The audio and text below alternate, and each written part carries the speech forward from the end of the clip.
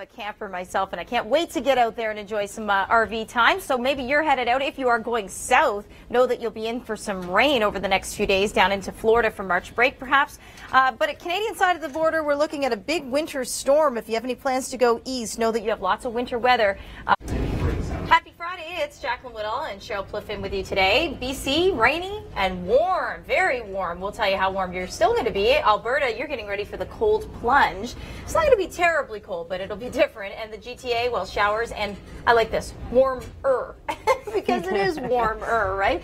20.9 degrees, breaking a record from 2007, but clearly we're breaking records. This has been the case now for a few days, right? Absolutely. We might be breaking records again today. Yeah. Do you remember last summer, I think it was last summer, where they just kept, we called it the BC 40 Club, and they kept hitting 40 degrees in Soyuz. It's like, wow, is it ever nice? What a beautiful spot to live. It's the BC desert, right? That's right. Yeah, so they're not going 4x4, but that's what happens. There's four guys, they go down together, they're crashing into each other, crashed ice, hence the name. Right. But yeah, the track here is actually good considering the conditions. 12 degrees today in Edmonton. Yeah, and let's take a look at the next 3 days. So for Edmonton on Saturday, 12 degrees, 3 though on Sunday. So there's that polar plunge we were talking about. It's a cold front.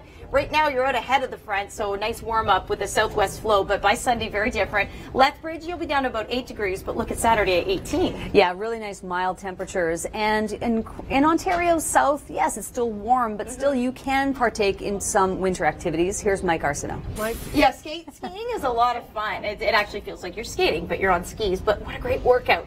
It's a very good workout. I mean, heart rate goes through the roof. Totally. And you know what? Your heart rate can go through the roof in not a good way, too, sometimes when shoveling this kind of heavy, wet snow. Wawa, Geraldton, Kapuskasing, all expecting some pretty heavy snow. That's north of a warm front. Meanwhile, rain down towards the south.